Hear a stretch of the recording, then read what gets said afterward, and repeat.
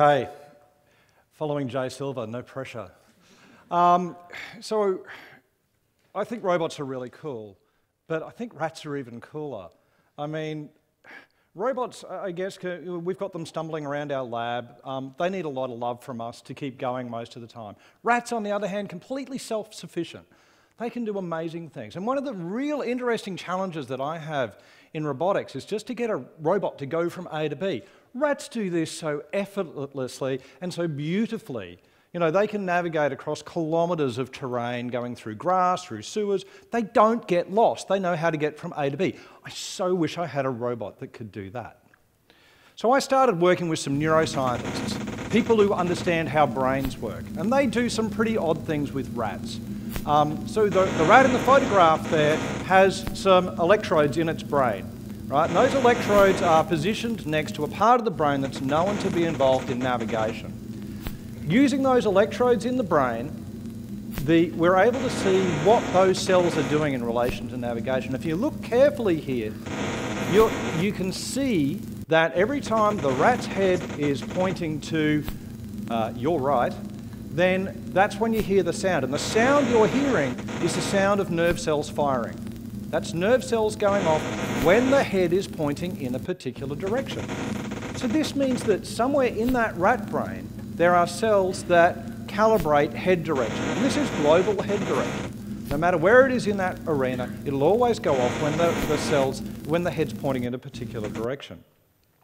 There's all kinds of cells, right? So the box in the diagram there shows you the place within an arena. And that kind of radar diagram shows you the direction that the head's facing.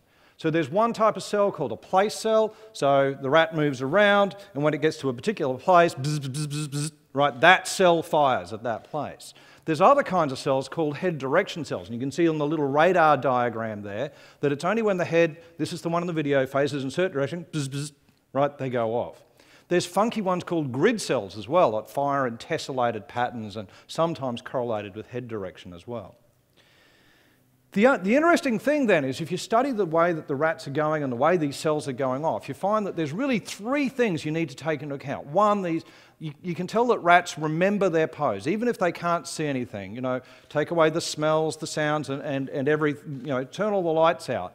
They still remember where they are. So they're not relying on what they see to know where they are. What's more, if you still keep all their sensor information switched off, but just let them walk around, they track where they are. I mean, they build up some error, just the same as if you're stumbling off to the loo in the middle of the night and it's dark and you don't quite line up with the door. Yeah? There's always some error when you track through the dark. But then once they get some sensory information, when your head bangs into the door frame, right, then you can correct, you know where you are. And it's the same with the rat. We see that in all their cells. Neuroscientists have got some idea, really broad ideas about how these things are hooked up, right? And can give us some idea of a wiring diagram and a little bit of an idea of a wiring diagram between each of the cells. So what I'm going to try and do now is explain how a rat brain works. And the only reason I can do this is because I've built one.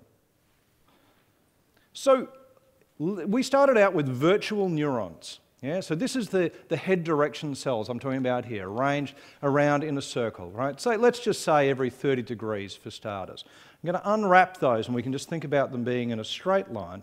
And we're going to think about ways that we can wire them up. We know that brains are wired up. They're connected to each other in different ways. So if we connect cells to themselves and to the ones nearby, we're starting to build a memory circuit. If one of these neurons is active, if it's going biz, biz, biz, biz, biz, it'll tend to make itself stay that way. And the other thing it'll do is it'll stop the other cells. It'll inhibit the other cells. So it'll really say, this is it. This is the direction I'm facing and I'm confident about it. So what you'll see then is this same wiring diagram repeated multiple times for each cell. So if you have this blue bar then as the sort of level of noise you've got coming out of one of these virtual neurons, this is a situation where perhaps the rat is slightly confused. We know that head direction cells want to converge back onto a single pattern of activity. So this is the remembering thing ticked off. The other thing we know that these cells can do is track head direction. And we can actually pull apart what's going on in these cells and hook up the motion cues. So just the way that the rat's feet work. If you strap a rat to a skateboard, and push it around, it can't track anymore. It relies on actually moving to be able to do this tracking function. So if you wire up the cells in this way, so if you're going in a positive direction, you make the cells with bigger numbers get more active, and the cells with smaller numbers get less active. And what you see then is if you get some kind of motion cue, that activity packet will indicate that the head direction is changing. And of course, you can do the same for the other direction. All right, so that's 2 down, okay? We've done remembering, we're tracking. The other one we want to do now is to be able to correct off error. We need this to work in a robot, so we needed a system just to recognize landmarks. And this is really different to anything else that's going on in robotics at the moment. Generally, vision is considered to be a really hard problem. We tried to make it really simple. So we grabbed a camera, and cameras take images, and all we really did was start to store away the template images that the camera saw over time. And we associated each image that we saw with a cell. We call it a local view cell. So when the camera sees a new image, it can have a look at the other images and say, is this something I've seen before? And if it is, then it can send a message off to the positioning cells saying, yeah, this is a scene I've seen before. If it's a new image that it hasn't seen before, then it checks all the others, and if it needs to, it creates a new image. And after a while, it builds up a bit of a memory of things that it sees in its environment. You can connect up all of these landmarks, and of course there are a lot of these landmark scenes, landmark cues you might see over time. But if you see a landmark, while you've got activity in a particular direction, you can see how those connections get stronger. It can learn to make stronger connections between that landmark and a particular head direction. So, the rat's been wandering around in the dark, it's got the head direction wrong. We can, with these virtual neurons, then do correction of which way that head's facing. So now we're really coming up with, we got a bit of help from the neuroscientists. We're really starting to come up with a complete wiring diagram for maybe this is how a rat brain works.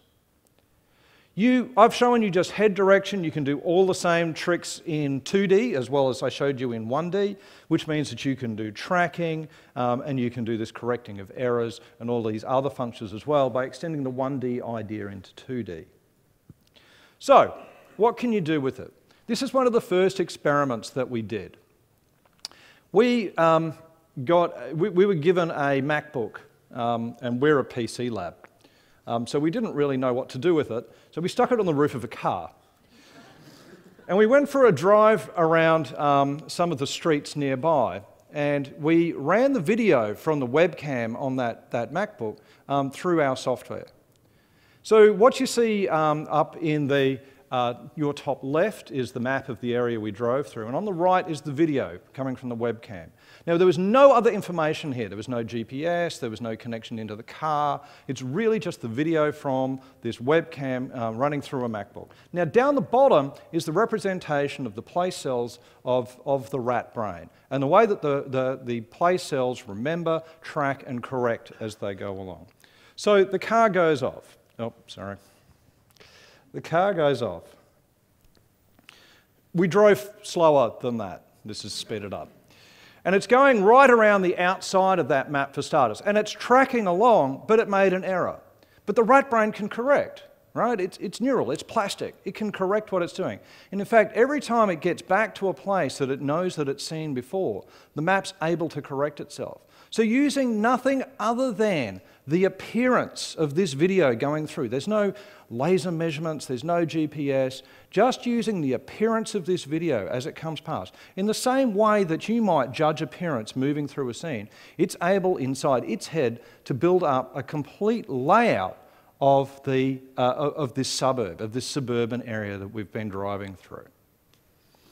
Okay, I promised you robots. The other study we did then was to say, well, what happens if we put this inside a robot that's going to do deliveries? It didn't actually deliver anything, it didn't have any arms. It's just a little pioneer robot that can drive around. We had this robot working for about 2 weeks. It charged up its own batteries and it got told to give deliveries in different locations as it went around. So here's the robot waking up off its battery charger. It doesn't assume that its battery charger's been left in the same place while it's asleep. It understands it might have gone somewhere else. So the first thing it does, it works out where it is. then receives a command to go to goal 5, and off it goes. Again, speed it up. This ran day and night over a 2-week period. We didn't ever give it, we never gave it a map, right? It worked out its own map. All we had to tell it was where the goals were. When it arrives at its goal location, it registers that it's there.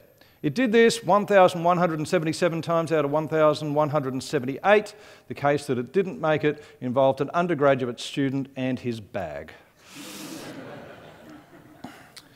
Importantly, in this study, one of the things we did, after about a week, we said, well, this is going rather well, let's try and break it. And we took the robot and took it to the building next door. We didn't tell the robot we'd taken it to the building next door, but when it woke up off its battery charger, it said, oh, this is new, and started building a map for that area as well. The really cool thing is that it didn't try and connect that map with its original map. It said, this is a different building. I'm going to need some new goals here. We gave it the new goals, it performed deliveries there. When we took it back to the original location, it just resumed normal operation. This is the kind of plasticity, the kind of learning that we can get out of a neural simulation of what's going on in a rat brain.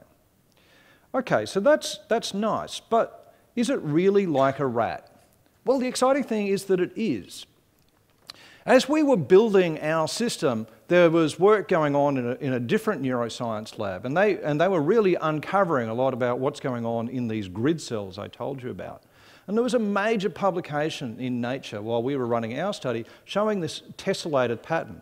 And if you look at the pattern between the cells, now the one on your right, that's real recording from rats. And you can see that there's a collection of little equilateral triangles that make up the place positions where these cells go off. Well, guess what? When we looked inside our virtual neurons and did recordings in the same place on our virtual neurons, we had the same pattern. We can demonstrate exactly the same kind of pattern coming up. This gives us a lot of confidence that what we're doing, you know, we set out to take rats to build better robots, but at the end of the day, the robots we're building help us understand rats. And if we can understand what's going on in a rat brain, maybe we can understand what's going on in a human brain. And this can help us with diseases like Alzheimer's, where we know that people are losing their ability to navigate as they lose these same parts of the brain that we've been studying. I'd like to thank my collaborators on this project, Michael Milford and Will Madden. 2 takeaway messages. If you understand biological systems, you can do much better engineering. Rats to robots is one story, but I think there's a lot of connection between what goes on in the natural world to what we can make in a science and engineering world. Secondly, when you build things with science and engineering, if you start out with the biological principle, then you can take that back home again, and maybe you can understand biology that little bit better. Thank you very much.